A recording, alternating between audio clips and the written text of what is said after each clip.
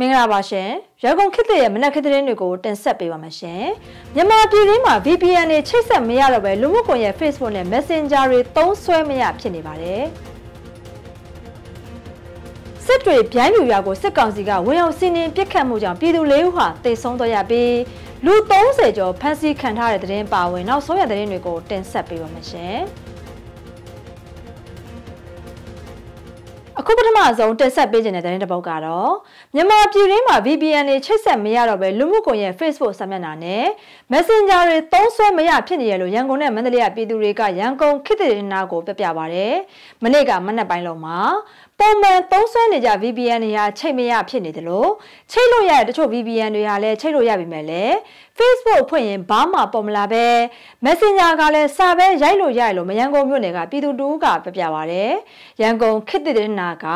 ရန်ကုန်ခြေဆက်အင်တာနက်ဖိုင်ဘာလိုင်းဝန်ဆောင်မှုပေးနေတဲ့ကုမ္ပဏီတစ်ခုကိုဆက်သွယ်မေးမြန်းရမှာတော့တရုတ်နိုင်ငံက software တွေနဲ့ VPN တွေသုံးလို့မရစေဖို့အတွက်လှုပ်ဆောင်ပိတ်ဆို့ထားတဲ့သတင်းတွေကိုသိရှိထားရလို့လည်းဆိုပါတယ်။မြန်မာဆက်သွယ်လုပ်ငန်းနဲ့နှိစက်တဲ့သတင်းအမြစ်တစ်ခုပြောတာကတော့အခုနှစ်ဖေဖော်ဝါရီလကနေစတင်ပြီးတရုတ်နိုင်ငံကကုမ္ပဏီတစ်ခုစီကိုစစ်ကောင်စီက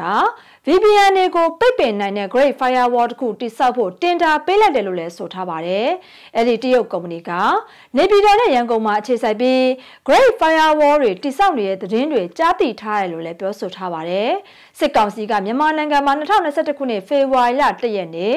စစ်တပ်အာဏာသိမ်းပြီးတဲ့နောက်မှာမြန်မာနိုင်ငံမှာ Facebook လူမှုကွန်ရက်စာမျက်နှာအသုံးပြုခွင့်ကို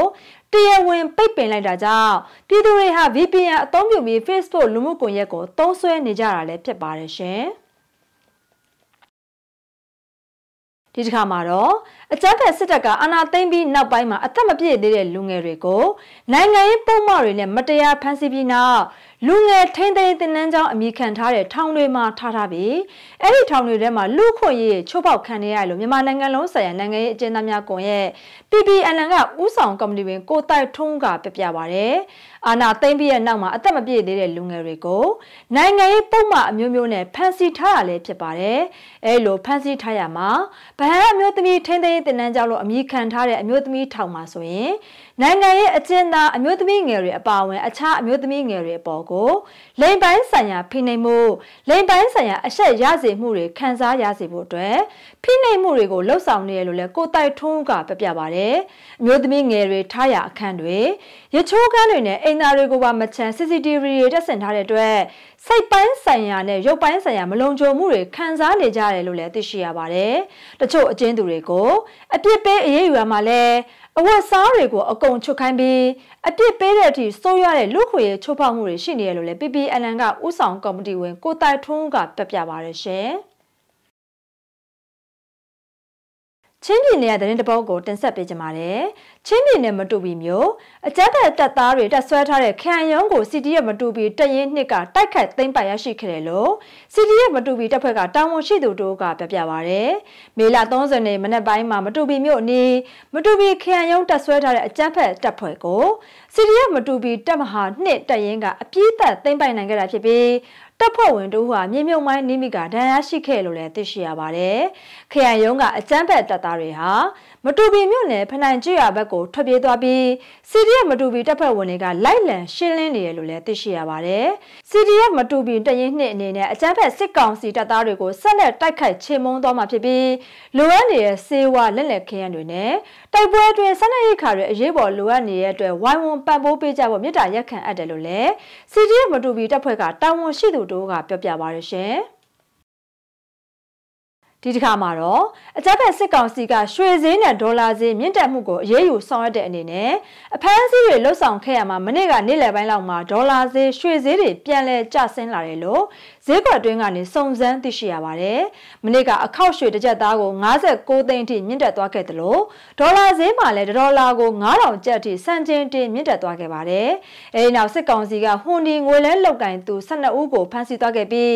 ဗန်စင်းနဲ့ငွေစင်းအကောင့်84ခုကိုပိတ်ပင်ခဲ့တယ်ဆိုတဲ့သတင်းထုတ်ပြန်မှု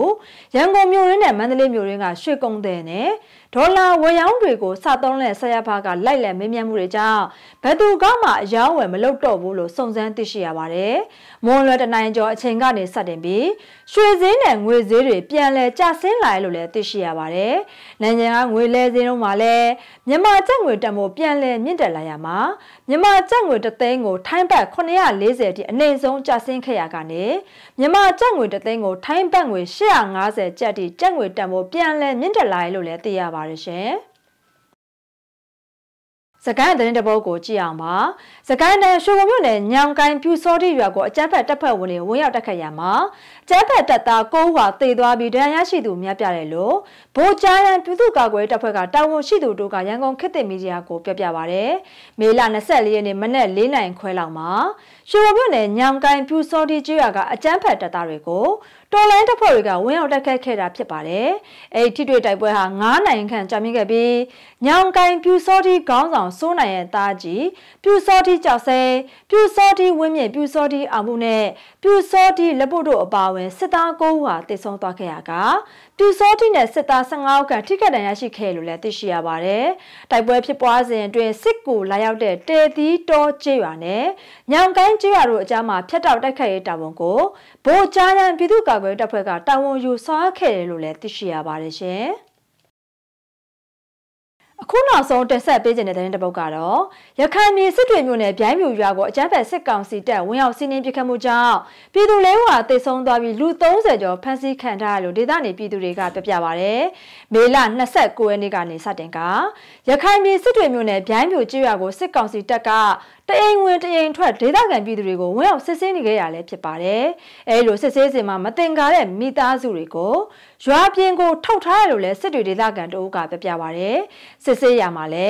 မိမကလေးမကြံကြံတန်းစစ်ဆေးခံခဲ့ရတယ်လို့လဲဒေသပြည်သူတွေကပြောပါရယ်။လက်ရှိရန်ကုန်ခေတ်သစ်သတင်းနာကရရှိထားတဲ့သတင်းတွေအရကျန်းဖက်စစ်ကောင်စီတပ်ကအမျိုးသား၄ဦးကိုပြစ်တက်ထားရလို့လဲသိရှိရပါတယ်။ဒါအပြင်အေနဲ့ဆက်ဆက်တယ်လို့ဆိုပြီးဖမ်းဆီးခံထားရသူတွေရှိသလိုကျေးရွာအဝင်ထွက်ကိုလည်းလုံးဝပိတ်ပင်ထားတယ်လို့နောက်ထပ်ဒေသခံတို့ကပြပြပါတယ်။စစ်တွေတပ်ဖွဲ့ဝင်တွေရွာပြင်ကိုခေါ်ထုတ်ဖမ်းဆီးထားခံရတယ်။ဗျိုင်းပြူရွာသားအယောက်30ခန့်ရှိနိုင်ပြီးဖမ်းဆီးခံထားတဲ့အရေးအတွက်အတိအကျနဲ့အမည်တွေကိုရန်ကုန်ခေတ်သစ်ကစုံစမ်းနေစေလဲဖြစ်ပါတယ်။ဗျိုင်းပြူကျေးရွာကိုပြီးခဲ့တဲ့နှစ်ကလည်းစစ်ကောင်စီတပ်ဖွဲ့ဝင်တွေဝင်ရောက်စစ်ဆေးမှုတွေပြုလုပ်ခဲ့ပြီးဝင်လာတိုင်းမှာလည်းစစ်ကောင်စီတပ်ဖွဲ့ဝင်တွေကရွာသားတွေကိုဒါဇင်နဲ့ချီဖမ်းဆီးခေါ်ဆောင်သွားတယ်လို့လည်းသိရပါတယ်ရှင်။ဟုတ်ကဲ့ပါရှင်။ဒါကတော့ရန်ကုန်ခေတ်သစ်ရဲ့မနက်ခေတ်သတင်းတွေကိုတင်ဆက်ပေးရပါ။ကြည့်ရှုပေးရတဲ့ကျေးဇူးတင်ပါတယ်ရှင်။ကျွန်မမြပါ။